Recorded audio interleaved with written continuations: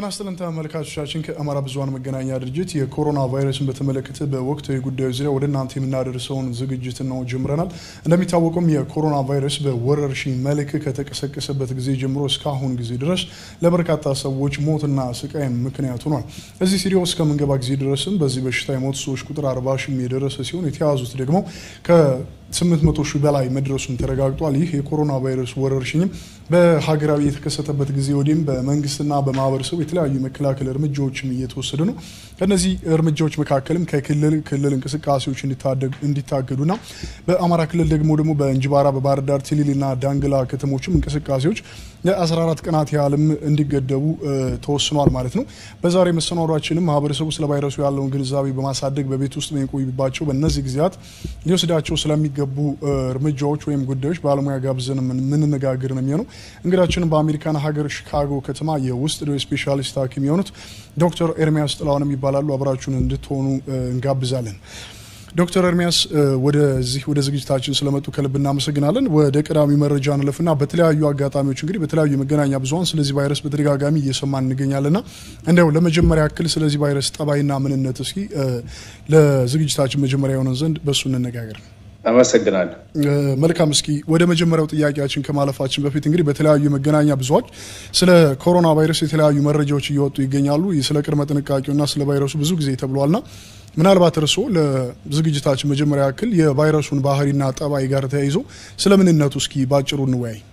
ኮሮና ቫይረስ ኮቪድ-19 ያው ኮቪድ-19 ማለት ራሱ ኮሮና CO and V is virus and D is disease የ2019 ማለት ነው። ኮሮና ቫይረስ እንደማንኛውም የጉንፋን ኮሮና ቫይረስ አይነት አይደለም። ይሄ የተለየ ነው። በጣም የሚሰራጭ በንክኪት በትንፋሽ እና በሰገራና እንዲሁም እድሜው አንዴ ከወጣ ከትንፋሽ ውስጥ ከወጣ በኋላ ለ2-3 ሰዓት በአየር ውስጥ ይቆያል። እንደውም አዲስ ሪሰርች እንደተደረገው ከኤምአይቲ ቫይረሱ እስከ 23 እስከ 27 ፊት አየር ላይ ለረጅም ሰዓታቶች ሊቆይ ይችላል። 27 ፊት ማለት ወደ probably ወደ 4-5 ሜትር ማለት ነው። ኮሮና ቫይረስ ሕክምና እስካሁን የለውም፣ ግን አሁን ብዙ ነገሮች እየተፈጠሩ ነው። ውጤት የሚያመጡ መድኃኒቶች በሪሰርች ላይ መልቲ ሴንተር ይባላል። በየተለያየ ሀገር ከፈረንሳይ ከዩሮፕ ከኤዥያ እና የአሜሪካ አንድ ላይ ሆነው ትልቅ ሪሰርች እየተሰራ ነው እና ወደፊት ውጤት እናገኛለን ብዬ ነው ማምነው። መልካም። ምናልባት እንግዲህ በተደጋጋሚ እንደሚነገረው እንደሚሰማው ይህን ቫይረስ ለመከላከል የግለሰቦች ሚና በግለሰብ በተናጠል ደረጃ እጅግ በጣም አስፈላጊ መሆኑ ይናገራልና እንደው ይህን ቫይረስ ለመከላከል ግለሰብ ያለው ሚና ምንድነው ብለው ያስባሉ እርስዎ? ለዚህ ቫይረስ መከላከል በተለይ ከእያንዳንዱ ህብረተሰብ የሚጠበቀው አንደኛ ከቤት አለመውጣትና ብዙ ንክኪት አለማድረግ። የኛ ባህል አንድ ላይ መብላት፣ አንድ ላይ መኖር፣ አንድ ላይ ቤተክርስቲያንና መስጊድ መሄድ ሁሉ ቫይረሱን እንዲሰራጭ በኃይል ያደርገዋል። ስለዚህ 100% ከዚህ ቫይረስ ንጹህ ለመሆን ግንኙነትና ንክኪትን ማቆም፣ የፐብሊክ ባስ፣ ታክሲ፣ ሌሎችም ነገሮች ሞል ውስጥ መሄድ እንደዚህ አይነት ነገሮችን ማቆም አለብን። ምክንያቱም ቫይረሱ የሚሰራጨው ከሰው ወደ ሰው ነው። ሌላ ቀርቶ ጠረጴዛው ላይ ቫይረሱ ካረፈ ጠረጴዛው ላይ የተለያዩ ሪሰርቾች አሉ እስከ 9 ቀን ሊቆይ ይችላል ጠረጴዛ ላይ የቫይረሱ እና ያን ቫይረስን የነካ ሰው እና እጁን ያልታጠበ ሰው አፍንጫና አይኑን ፊቱን በነካ ጊዜ ያ ቫይረስ ሊተላለፍ ይችላል። ስለዚህ ዋናው ከመድኃኒት የበለጠ ግንኙነት ማቆም ለብቻ ቤት ውስጥ መቀመጥ ወደ ውጭም ከተወጣ አሁን አዲስ ሪሰርች የመጣ አለ ከተገኘ ማስክ ማድረግ አለዚያ ሻርፕ ራሱ 2-3 ከአፋችንና አፍንጫችንን ጠቅልለን ከሸፈን ነው ሻርፕ ራሱ ሊከላከል ይችላል አዲሱ ውጤት የመጣው ምንድነው ሰዎች አሁን ኮሮና ቫይረስ ስሜትን ባይኖራቸው ሳል ባይኖራቸው ትኩሳትን ባይኖራቸው ከሁለት ቀን በፊት ከመታመማቸው ጊዜ ቫይረሱን ለማስፋፋት በጣም ኃይለኛ ጉዳዮች ሊኖሩ ይችላሉ ማለት ነው መልካም ስለዚህ ኤሲምፕቶማቲክ ባላል ስሜትን ባይኖርም ጉንፋን ባይታመሙ ቫይረሱ ከዛ ሰው ሊተላለፍ ስለሚችል አዲሱ መረጃ ምንድነው አፍና አፍንጫችንን ሸፍነን ስንወጣ ማስክ ያለው ማስክ የሌለው በሻርፕ በደንብ አፍና አፍንጫቸውን ዘግተው ውጭ መውጣት ይችላሉ ግን ውጭም ሲወጡ ግሮሰሪም ሲሄዱ ከ15 እስከ 30 ደቂቃ ብዙ እዛው ውስጥ እንዳይቆዩ ሁሉ ጊዜ ወጣ ማለት ነው ብዙ ጊዜ ከቆየን አንድ ክፍል ውስጥ እና ብዙ ሰዎች ካሉ በ15 ደቂቃ ውስጥ መተላለፍ ይችላል ማለት ነው ከዚህ ጋር በተያያዘ ጊዜ ጥናቶችንም ርዕሱን ሲያነሱልን ነበርና እኛ አካባቢ ምን ነገር አመለካከት አለ ምናልባት በእድሜ የገፉ ሰዎችን ብቻ ነው ይሄ በሽታ የሚያጠቃው የሚባል ነገር አለና ከዚህ ጋር ተያይዞ ከአየር ንብረት ለውጥ ጋር እስከ ሙቀትና ከቀዝቃዛ ጋር እንዲሁም ደግሞ በእድሜ ክልል ይሄ ቫይረስ ሰዎችን የማጥቃትስ ባህሪ ያለው ወይ እንዴት ነው ነገሩ እስኪ ቢያብራሩልን ይሄ ቫይረስ ሁሉንም ነው የሚያጠቃው በቺካጎ የ10 ኦልድ ልጅ አሁን በቅርብ 10 ኦልድ ልጅ ተይዟል ስለዚህ ቫይረሱ ማንንም ነው የሚያጠቃው ግን ጉዳት የሚሰጠው በእድሜ ገፋው ላይ ነው በኃይል ጉዳት የሚሰጠው እስከ መሞት የሚያመጣው አሁን ኒውዮርክ ያለው የቫይረስ ክምችት 50% ከ50 ዓመት በታች ነው ስለዚህ ሁሉንም እድሜዎች ይነካል ግን እንዴት ሰው እንደሚቋቋመው እድሜ በገፋ ቁጥርና ሌሎች በሽታ ካለ ላይክ ስኳር በሽታ የሳምባ በሽታ ካለ ያ ሰው በኃይል ሊጎዳ ይችላል እስከ መግደልም ይችላል ግን ሁሉንም ያጠቃል መልካም ከዚህ ጋር በተያያዘ ጊዜ የዓለም የጤና ድርጅት የሚያወጣቸው ሪፖርቶች መረጃዎችንም እየተመለከተን ነውና ለዚህ ቫይረስ በተደጋጋሚ በመገናኛ ብዙሃንና በተለያዩ መንገዶች ተጋላጭ መሆን በራሱ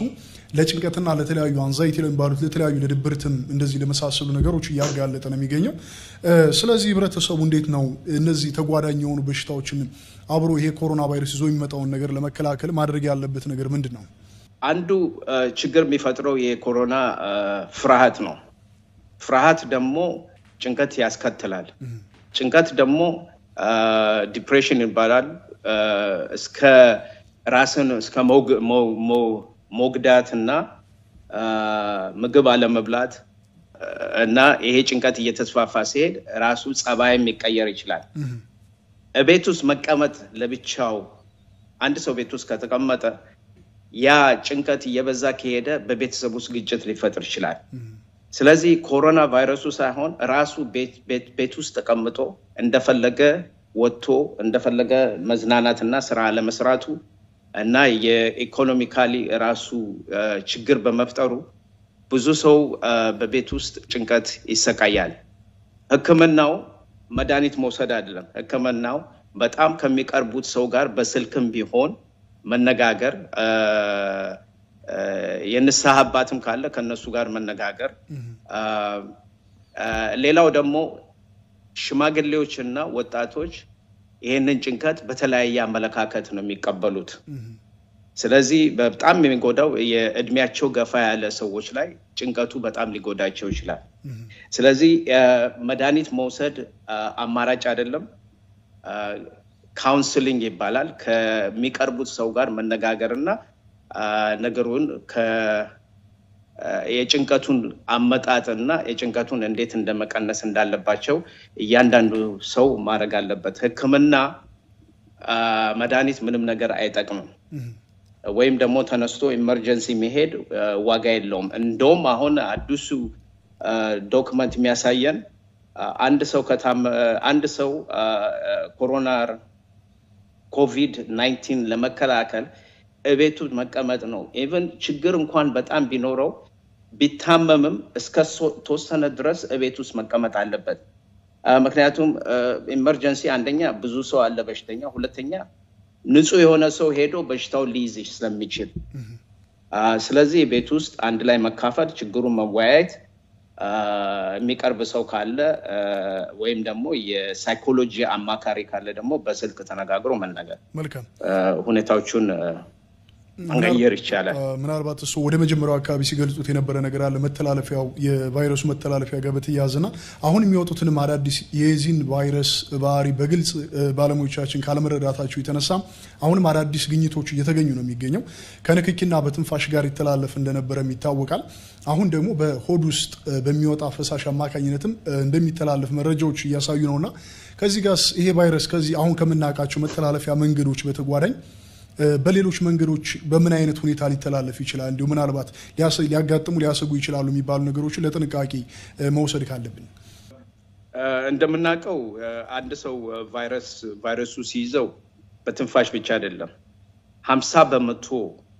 ቫይረሱን የያዛቸው ሰዎች በሰገራቸው በተቅማጥ ሊመጡ ይችላሉ እንደውም አሁን ብዙ ነገሮች እየመጡ ነው አንደኛ ብዙ ሰው ስሜቱም የለውም ጉንፋንም የለው ትኩሳትም የለው ሳይኖረው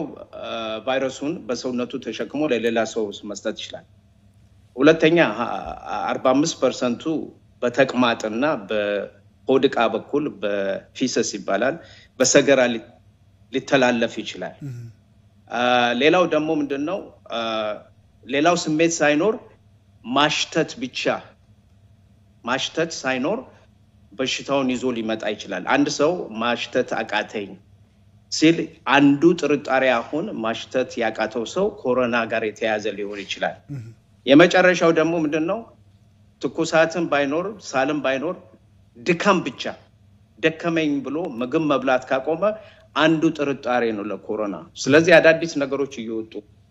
መልካም ወደ ራሳችን እንግዲህ ወደ ኢትዮጵያ ነባራዊ ሁኔታ እንመለስና አሁንም በቅርብ የወጡ መረጃዎችም እንደሚያሳዩት እርሶም በሚኖሩበት ሀገር አሜሪካ እንግዲህ ቀደም ተብሎ የእርምጃዎች የጥንቃቄ እርምጃዎች ባለመወሰዳቸው ምክንያት በየቀኑ የሚያዙ ሰዎች ቁጥር በጥፍ እየጨመረ እንደሆነ መረጃዎች ያሳያሉ ከዚህ ጋር በተያያዘ እነዚህን ቅድመ ጥንቃቄዎችን ለመውሰድ ኢትዮጵያ ምናልባት ረፍዶባት ይሆን እንዴ ምናልባት ካረፈደስ ምንድነው መደረግ ያለበት ነገር ነው የሚሉት እርሶ አንዱ የኢትዮጵያ እኔ እስካሁን ስታቲስቲኩን ብዙ አላቅም ግን 25 ሰው ተይዟል የሚባል ነው የሰማሁት 25 ሰው ተይዟል ማለት በጣም አደገኛ ሁኔታ ሊፈጠር ነው ማለት ነው ምንድነው ይሄ ቫይረስ የሚያደርገው መጀመሪያ ላይ ትንሽ ይታይና ከዛ በኋላ ስፓይክ ይባላል በኃይል ይወጣል ያ የሚወጣው ምንድነው አንደኛ አገር ውስጥ ብዙ ስክሪኒንግ ይባላል ብዙ ምርመራ ካረገ ብዙ ሰው የሚጠረጠረውን ካረግን አሁን ኢትዮጵያ ውስጥ 800 ብቻ ነው ስክሪን ያረግነው ነው ያለው ጤና ጥበቃ እስከ 100,000 ማረግ አለባቸው እስከ 100,000 ካረጉ ብዙ ሰው ለአይደንቲፋይ ሊሆን ይችላል ያ ደግሞ ከተገኘ እነዚህ ሰዎች እንዴት አድርጎ ከሌላው ህብረተሰብ መከላከል እንዳለብን ኳራንቲን ይባላል እንደዛ አድርገን ለመከላከል እንችላለን ግን እኔ አሁን መፈራው ኢትዮጵያ ውስጥ ምንድነው ብዙ ምርመራ ሲደረግ ብዙ ኬዞች ሊመጡ ይችላሉ ምክንያቱም አንድ ሰው ሁለት ሰው ይነካል 10 ሰው ይነካል 20 ሰው ይነካል አንዴ መታየው ሁለት ነው ከዛ ወደ 20 ይሄዳል ከዛ ወደ 200 ይሄዳል ከዛ 20 ሺህ ይገባል እንደዛ ነው የቫይረሱ ጸባይ ስለዚህ እኛ ሀገር ምንድነው አጀማመሩ ጥሩ ነው ግን አሁን ሁሉ ነገር በየክፍለ ሀገሩ ሳይቀር የራሱን ክልል ህብረተሰቡ የራሱን ክልል በተጠናከረ ሁኔታ ሰው ከቤት እንዳይወጣ የሜዲካል ወይም ደግሞ የጤና ባለሙያዎች የሚያስፈልገው ማስክ ሰጥቶ ስራቸውን እንዲሰሩ እጅ መታጠብ እጅ ስንታጠብ በቲቪ ላይ እንዳየው ተሰብስበው አንድ ላይ መታጠብ አይደለም እጅ ስንታጠብ WHO የሚለው 6 ፊት ወይንም 2 ሜትር ርቀት እያንዳንዱ ሰው መቆም አለበት ነው የሚለው እና እጅ መታጠቢያም ካለ በየ2 ሜትር እየተራራቀ አንድ ላይ ያለ መሰብሰብ ሲያስነጥሰን ወይ በዚህ በእጃችን በሸፍነን ማስነጠስ ወይም ደግሞ ማስክ ካረገን ያ ሊጠቅም ይችላል ከዛ በኋላ መታጠብ አለብን ከተቻለ 100 ጊዜ ቢሆን በቀን መታጠብ ፊታችንን መንካት የለብንም ምክንያቱም እንዳልኩት ይሄ ቫይረስ ጠረጴዛ ላይ ሊኖር ይችላል የእጅ ስልካችንን ክሊን ማድረግ አለብን ከተቻለ አንቲሴፕቲክ ባላድ መጥረጊያዎች አሉ ቤት ውስጥ መስራት ይቻላል እስከ 70% አልኮል የሆነ ነገር በውሃ በጥብጠን በሱ መጥረግ እንችላለን የግድ ከመግዛትም የለብንም አንዳንድ ሰው አረቄ ይላል አረቄ 35% ነው አልኮል ብዛቱ ስለዚህ እሱ ሊረዳ አይችልም አልኮል ከተገኘ ወይ በረኪና ከተገኘ በ3 ወይ በ4 ሊትር ውሃ ውስጥ ከተበጠበጠ እሱ ጠረጴዛውን መሬቱን ሁሉ ነገር መጥረግ እንችላለን በሱ መልካም ምክንያቱም ቫይረሱ ጠረጴዛ ላይ ያርፋል ከውጭ ይዘነው ልንመጣም እንችላለን ቤቱ ሲገባ ጫማ ማውለቅ ደግሞ በጣም ጠቃሚ ነው ጫማ አውልቆ በባዶ በካልሲ ቤት ውስጥ ወክ ማድረግ ይችላል ምናልባት አሁን እሱ ሲያነሱልን እንደነበረው ወደዚህ ስቱዲዮ ከመግባታችን በፊት እንግዲህ 29 ደርሷል ኢትዮጵያ ውስጥ ያለው ኬዝና ምናልባት አሁን ማህበረሰቡ ማድረግ ያለበት ነገር እየተነጋገርን ነው በእኛም በተለያየ ጊዜ የዜና ስርጭታችን ላይ አንዳንድ ነገሮችን ስንሰራ ምናስተውለው ምንድነው የህክምና ባለሙያዎች በራሳቸው ቁሳቁሶች እጥረት እንዳለባቸው ነው እየተነገረ ያለው መገለያ ቦታዎች ማቆያ ቦታዎች ጊዜያዊ ማቆያ ቦታዎች እየተገነቡ ቢሆንም እዛ ውስጥ ግን የሚያስፈልጉ ቁሳቁሶች እየተሟሉ አይደለምና ምናልባት የህክምና ባለሙያዎችስ ምንድነው ማድረግ ያለባቸው መንግስትስ ምንድነው ሊያደርግላቸው የሚገባ ከናንተ አሁን እርሶ የሚኖሩበት ሀገር ላይ ያለው ልምድስ ምን ይመስላል የሚለው ነገር ቢያካፍሉን የህክምና ባለሙያዎች በጣም ሪስክ እና ድጋት ላይ አደገኛ ነው ብዙ ጊዜ መከላከያው ከሌላቸው ሰምተን እንደሆነ ጣሊያን ውስጥ 81 የሞቱት ዶክተሮች ናቸው የህክምና ባለሙያ ማስክ N95 ይባላል N95 የመቶም አለ የመቶ1ም አለ ማስክ N95 ትልልቁም ቫይረስ ማገት ይችላል ኮሮና ቫይረስ ከሌሎቹ ከስሞል ፖክስ ከሌሎቹ ቫይረሶች ትልቅ ነው ስለዚህ N95 ጠቃሚ ነው የሰርጂካል ማስክ ይባላል የሰርጂካል ማስክ ማንንም ሰውም ሊያደርገው ይችላል የጤናም ባያለ በሽተኛ የኮሮና በሽተኛ የሌሉበት አካባቢ ማድረግ ይችላል ሆስፒታሉ ሲሰሩ ግን N95 የሚባለው የኮሮና በሽታ ሲመጣ እነሱን በሚያዩበት ጊዜ ያንን ማስክ ማድረግ አለባቸው የሰርጂካል ጋውን ይባላል እሱንም ማድረግ አለባቸው እና የአይን መነጽር የፕላስቲክም ቢሆን የአይን መነጽር ምክንያቱም ይሄ ቫይረስ በሽተኛው ካሳለ አይናቸው ላይ ከመጣ በአይናቸው በኩል ሊገባ ይችላል ስለዚህ የጤና ባለሙያዎች መከላከያውን ሳያረጉ የኮሮና ቫይረስ ማየቱ በጣም አደገኛ ነው ሌላው ደግሞ ሳኒታይዘር እና እጅ መታጠብ ለ20 ሰከንድ እጅ መታጠብ ሳሙና አለ ኤኒ ሳሙና ከሞራ ሳሙና ማንኛውም ሳሙና ይጠቅማል ሳኒታይዘር አገር ውስጥ እጥረት አለ አሁንም እንደተናገርኩት 60 እስከ 70% አልኮል ካለ በውሃ ተበጥብጦ ሳኒታይዘር መሆን ይችላል አንዳንዴ ሲትሪክ አሲድ በላዩ ላይ ይጨመራል ስለዚህ እዛው ቤት ውስጥም እዛው ሆስፒታል ውስጥ መስራት ይችላል በዙሪያችሁ የጨርቃ ጨርቅ ፋብሪካዎች ካሉ የጨርቃ ጨርቅ ፋብሪካዎች ማስክ መስራት ይችላሉ ለህዝቡ ማለት ኮንቨርት ማድረግ ይችላሉ ያንን ኢንዱስትሪ ወደ ማስክ ኢንዱስትሪ ማድረግ ይችላሉ የመንግስት ኢንቮልቭመንት እና መንግስት ፑሽ ካረጋቸው እና ማስክ በጣም ወሳኝ ነው ለጤና ባለሙያዎች እና መከላከያ ጋዋን መልካም ምናልባት ዶክተር እንግዲህ አሁን ያነሳናቸው ያሉ ነገሮች አሉ ከዚህ ባለፈ አሁን የሚታዩ ምልክቶችን የተጠቂ ሰዎችን ቁጥር መበራከት በተመለከተ በተለያዩ ክልሎች እንቅስቃሴዎች እየታገዱ ነው የተሽከርካሪ እንቅስቃሴ እየታገደ ይገኛል ሰውን በቤት ውስጥ እንዲቀመጥ እንግዲህ በተደጋጋሚ ምክሮች እየተለገሱ ይገኛሉ እንዲያው ነገር ግን እርሶም እንደ ህክምና ባለሙያነቱ ህብረተሰቡ በቤት ውስጥ በሚቀመጥበት ጊዜ በምን መልኩ ነው ጤናውን መጠበቅ ያለበት ነው የሚሉት ህብረተሰቡ በቤት ውስጥ በሚቀመጥበት ጊዜ አንደኛ ያው እንደ ተናገርከው እጅ መታጠብ ንጽህና መጠበቅ ሁለተኛ ጠረጴዛም ቢሆን ወለልም ቢሆን በደንብ መጸዳት አለበት ሽንት ቤት ገብተው ሲወጡ ተጸዳድተው ሲወጡ መታጠብ አለባቸው ፊታቸውን በምንም ምክንያት መንካት የለባቸው የፈለገ ቢሆን አንዳንድ ሰው በልምድ ፊታቸውን ይነካሉ ጧትም ማታም ይነካሉ ያንን ለመከላከል ማስክ ማድረጉ ይጠቅማል ምክንያቱም ማስክ ካለ ያ ልምድ ስላለ ለመንካት ሲመጡ ማስኩን ነው የሚነኩት ስለዚህ ዋናው አደገኛው ከእጅ ወደ ፊት የሚመጣው ነገር ነው ስለዚህ ቤት ውስጥም ብንቀመጥ ትንሽ ይቀንስልናል ከኮሮና ቫይረስ እንዳይዘን ምክንያቱም ከውጭ ያለው ሰው ነው ብዙ ጊዜ ነው ህብረተሰቡ ውስጥ ነው ያለው ኮሮና ቫይረስ ያኔ ይቀንስናል ብዙ እንግዳ ቤት ውስጥ አለመጋበዝ እድር ለክሶ ህዝብ የተሰበሰበ ቦታ ለመሄድ ስለዚህ ያንዳንዱ ቤተሰብ የራሱን ቤተሰብ ይዞ ቤት ውስጥ መቀመጥ ግሮሰሪ ሲያስፈልግ አንድ ሰው ወጥቶ ግሮሰሪ አድርጎ መብዛት ይችላል ግሎቭ ካለ ግላቭ መጠቀም ማስክ ካለ ማስክ ግን ውጭ ሲወጡ በሻርፕ አፍና አፍንጫቸው ከቨር ማድረጉ ጥሩ ነው እንደ ተነጋገርነው ኮሮና ቫይረስ የታመመ ሰው ብቻ አይደለም ያልታመመውም ሰው ይዞት ይዞራል እንደውም አሁን በጣም ያስቸግረው ያልታመመው ነው ወደ ሌላው ሰው እየሰጠ ያስቸገራል ምናልባት እንግዲህ ዶክተር በተጨማሪነት መነሳት አለበት በማስበው ነኝ እንደው ኢሚኒቲን የሚጨምሩ ነገሮች ካሉ የውስጥ አቅምን የሚያሳድጉ ነገሮች ካሉ ከምግብም ሆነ ስፖርት እንቅስቃሴዎችን ከማድረግ አንፃር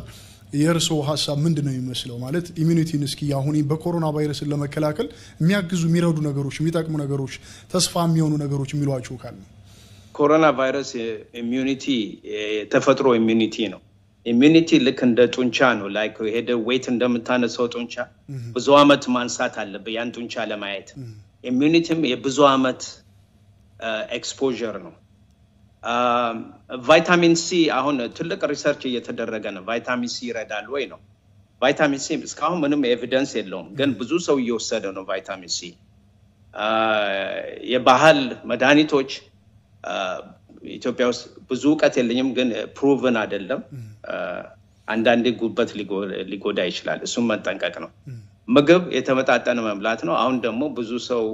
የክርስቲያኑ ህዝብ ጾም ላይ ነው ጾም ላይም ካለ የተመጣጠነ መብላት ይችላል አተር ፕሮቲን አለው አትክልት በተለይ አትክልትና ፍራፍሬ በደንብ መመገብ ከተቻለ ቤት ውስጥ ካሉ ኤክሰርሳይዝ ማድረግ እንጂ ሌላ ምንም ነገር ሌላ ኢሚኒቲ ዴቨሎፕ ማድረግ አይችልም ሲጋራ የሚያጨስ ሰው ካለ ሲጋራውን ቢያቆመው ይሻላል ሲጋራ ሳምባን ስለሚጎዳ በቀላሉ ቫይረሱ መጥፎ ደረጃ ላይ ኒሞኒያ ሊሰጥ ይችላል አልኮል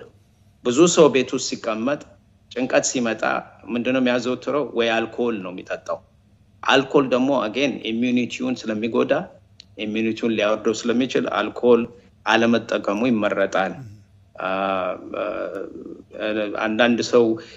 ኢትዮጵያ ውስጥ አላቅም ተሰብስቦ ጫት የሚቀም ከሆነ ጫቱንም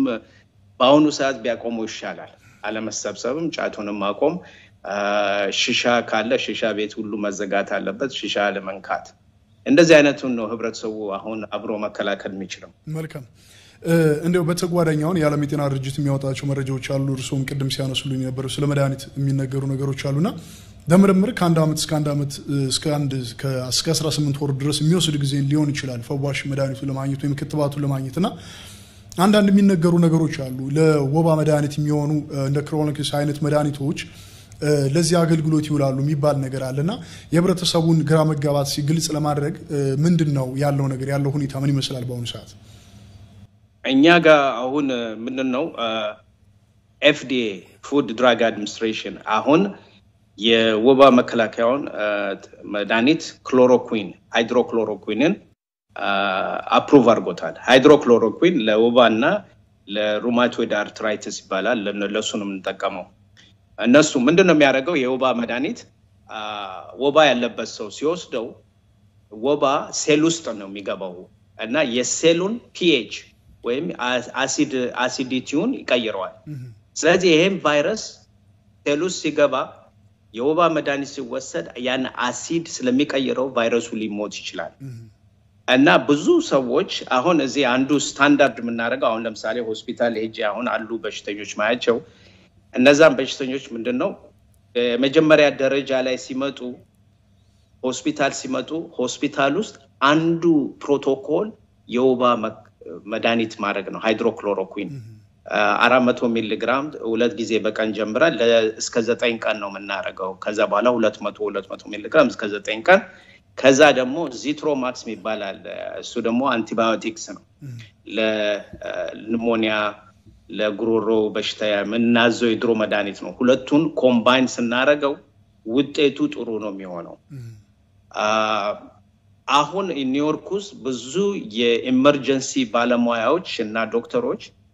ሃይድሮክሎሮኩዊንን እንደ መከላከያ ስራ ቦታ ሲሄዱ እየወሰዱ ነው እሱ ገና ኤፍዲኤ አፕሩቭ አላደረገም ግን ሰው ታሞ ሲመጣ በዚህ በሽታ እንደ ትሪትመንት አድድ ሆኖ የሚሰጥ ነው አሁን ፕራክቲካሊ እየሰራ ነው አሁን ሌሎች አሉ ያ ደግሞ ከዛ በኋላ እንግዲህ የኮሮና ስቴጁ የመጀመሪያ ስቴጁ ያው እንደ ጉንፋን ነው ከአራት ቀን በኋላ ሁለተኛ ስቴጅ አለ ያ ስቴጅ ምንድነው ሳምባን ነው የሚነካው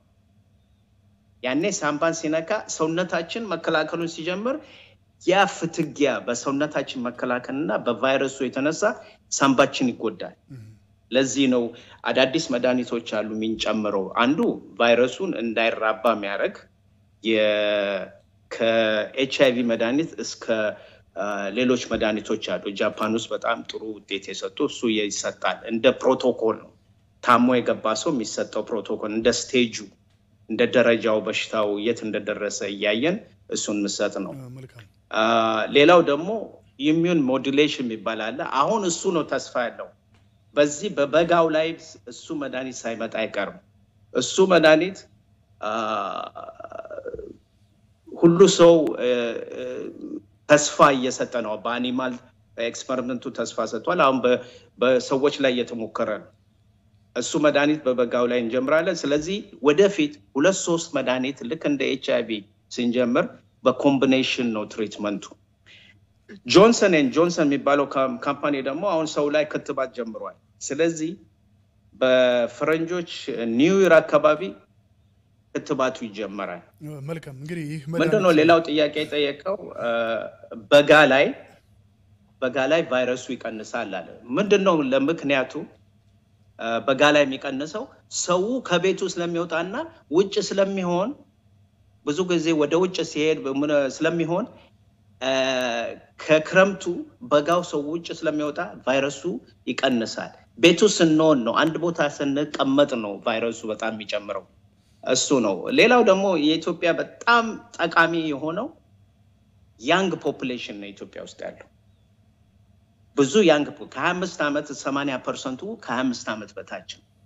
ያንግ ፖፑሌሽን ኢሚዩኒቲ ማለው ቢዛቸውም ቶሎ ይድናሉ ብዙ ጊዜ አይሞቱም ውስጣዊ ችግር ከሌላቸው ስለዚህ የኢትዮጵያ ትልቁ ጥቅም ያለው የወጣት ትውልድ ስላለው ነው በብዛት መልካም ነው እንግዲህ እስኪ ምናልባት የመጨረሻ ጥያቄያችንን እናርግና በሁለት ደቂቃ እናጠቃልለው ሐሳብና አንሳ መድኃኒቱ እስከሚገኝ እንግዲህ በቤት ውስጥ መቀመጥና ራስን መጠበቅ ንጽህናን መጠበቅ የሚል ምክረ ሐሳቦች አንስተዋል እንደ ኢትዮጵያ ነባራዊ ሁኔታ በአሁኑ ሰዓት የሚያስፈልጉ ነገሮች አሉ ከርሶም እንደ ባለሙያ የምንሰማውና ማህበረሰቡና መንግስት በስነ ልቦና ምን ያክል ጠንካራ ዝግጅት ማድረግ አለባቸው እንግዲህ እንደ አሜሪካ ያሉ ሀገራትን ያንኮታኮተ ቫይረስ ከመሆኑ ጋር በተያያዘ እንደኛስ በስነ ልቦና ምን ያክል ጠንካራ መሆን አለብን የሚለው ነገር መልእክት ያስተላልፉልና ዶክተር እንጨርስ